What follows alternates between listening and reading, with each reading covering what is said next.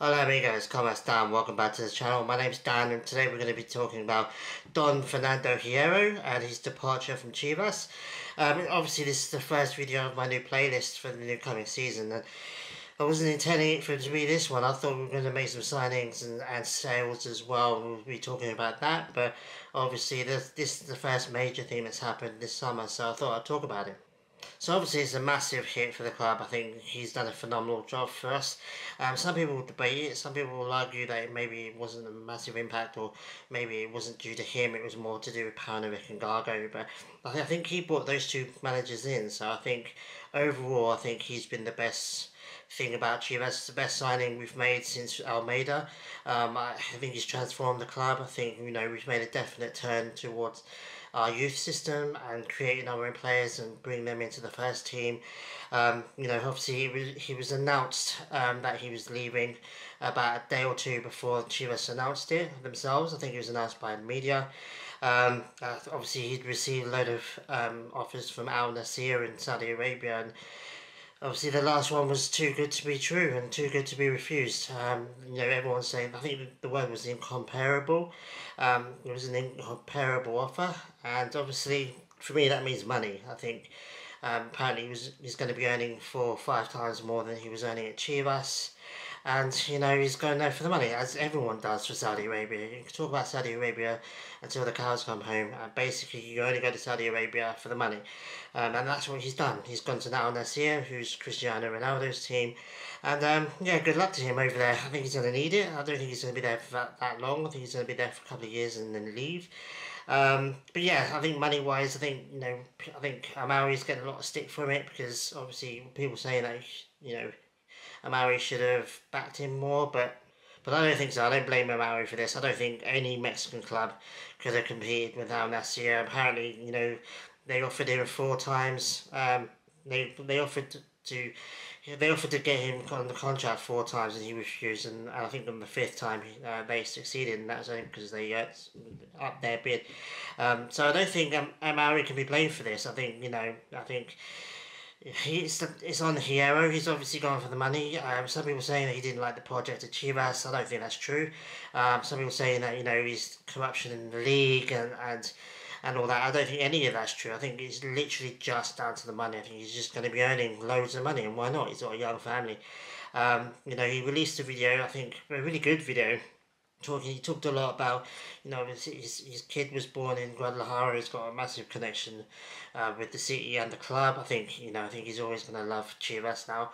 And yeah, and obviously he talked a lot about the youth teams as well, how proud he was of the fact that, all the youth teams have won trophies relatively recently.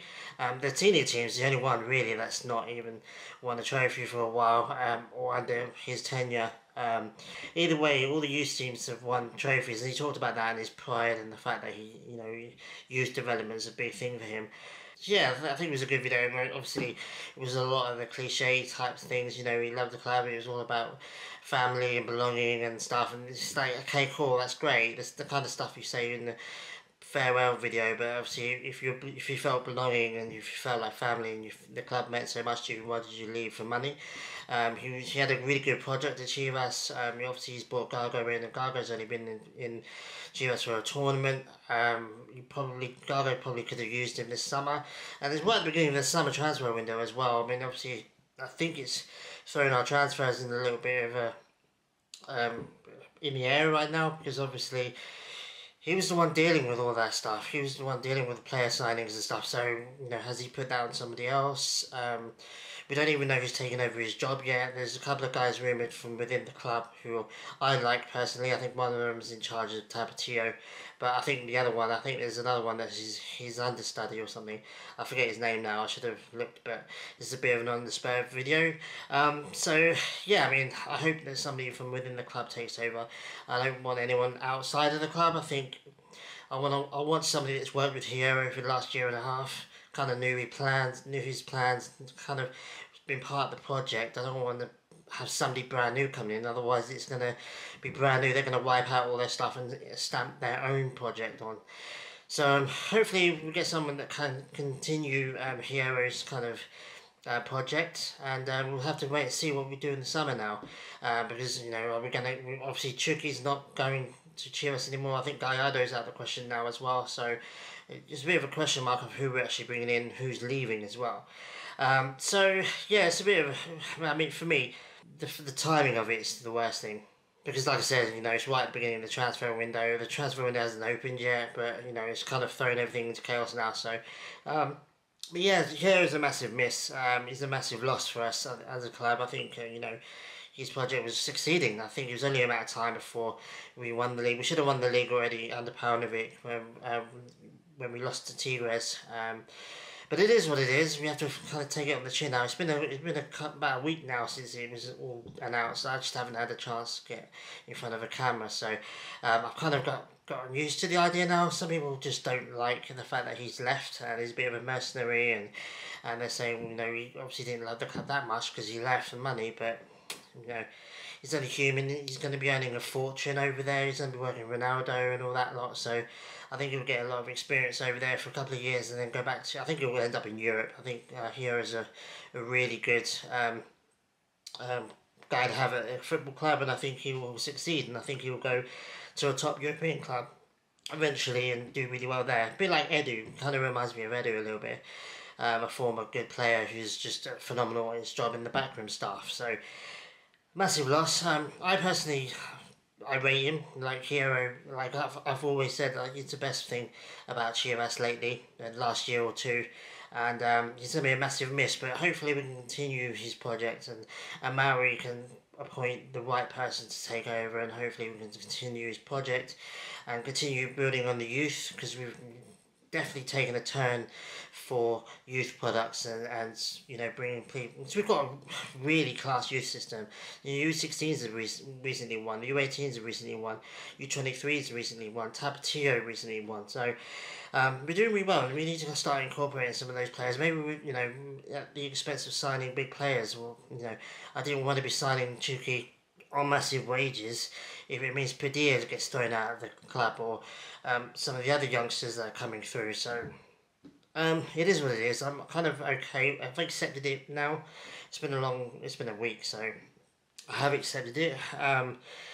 Yeah, and we just move on now. For me, it's like, okay, get somebody else in now. I want that announcement soon, and then I want to start seeing player departures. There's some players that we need to get out of the club now, and there's obviously players. We need positions. We need another striker and all of that jazz. So yes, it is gutting. It's a bit of a hit, to be honest with you.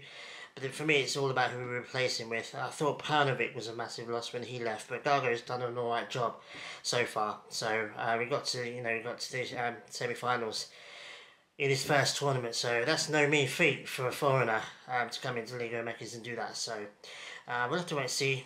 Wait and see what signings we make, and we'll go from here. So yeah, not the best start video of the playlist and the new season for me, but it's a massive monumental thing, and I wanted to get my opinion on it. For me, yeah, like I said, it's a massive miss, but we've got a good project, we've got a good foundation. If we can get somebody, like I said, I'd rather have somebody that's been working with him for the last couple of years, that knows what he wanted to do, knows what his idea was, and then you just literally take over his idea and build upon it. But we'll have to wait and see. I don't want anyone new coming in. I think, like everyone new that comes in, especially in the managerial kind of boss position, is just going to sweep out and start their own project. And I don't want us to start from scratch again. And I like Hierro's project, so good luck to him anyway in Saudi Arabia. Like I said, I don't think he's going to be there for long. I think he's going to be there for a year or two, get the money, and then go to Europe. But I think he'll end up in Europe, probably Spain, let's be real.